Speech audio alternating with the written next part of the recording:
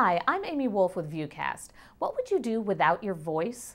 For some folks, their voice is their livelihood. Whether you teach, talk on the phone, sing, preach, even cheer at Commodores games, a raspy, scratchy voice can force you into silence. Now experts at the Vanderbilt Voice Center are stepping outside the box to repair voices. As Barb Kramer shows us, it's producing amazing results. Okay, let's try one. Waking up every day in a dream like this. Almost every day, Russell Terrell sings. Well, that's as good as it gets. On hit songs, demos, and occasional TV or radio jingles. I've sung on Keith Urban's last 7 records. Dierks Bentley, Craig Morgan, Josh Turner, Reba, Garth, Brooks and Dunn, Blake Shelton. 3 and 4 felt good. Let's get 1 and 2 in that last little, I'm loving this life. It's just hardwired into my brain to come up with harmonies. Like this. For 16 years, he's produced backup vocals. I blew it again, one more. But about 6 years ago, Russell noticed a problem. That I was having a little difficulty in my upper range. I noticed it continued to deteriorate just a little bit at a time. Waking up every day. It started to panic me a little bit. When diets and other changes didn't help, Let's try one. Russell turned to the Vanderbilt Voice Center.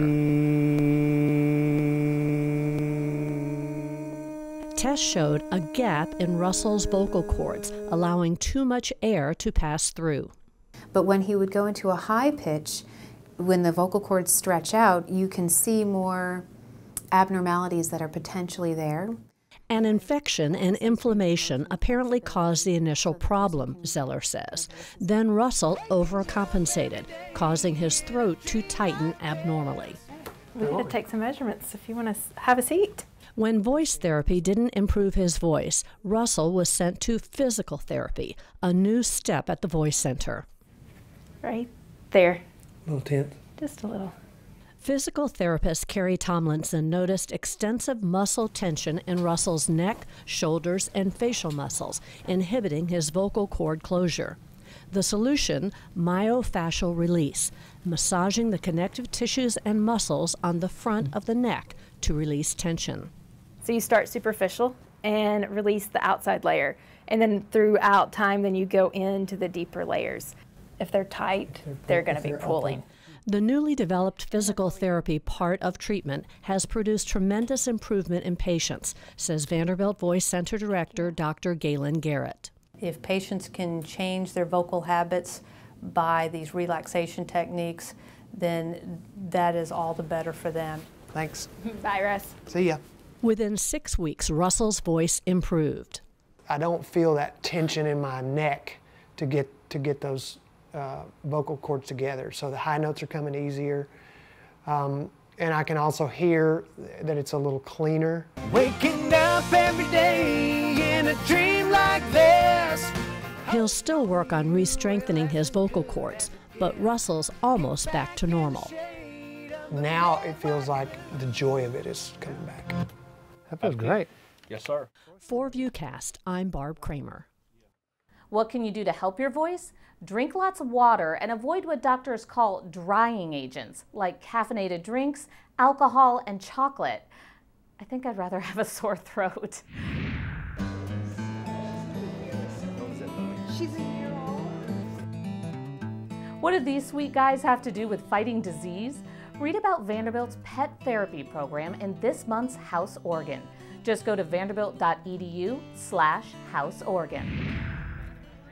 More than a year ago, students with the Vanderbilt Initiative for Vegetarian Awareness, or VIVA, had the idea to start Vanderbilt's first ever student-run community garden. The first veggies were planted in April, and the community garden is growing. Many of the veggies are being used to stock another Vandy student project, the Vanderbilt Mobile Market. It sells fresh produce in low-income urban areas where fresh fruits and vegetables aren't so easy to come by. This is so important because it covers so many concerns that Vanderbilt students care about: environmentalism, organic foods, making healthy foods available to our community.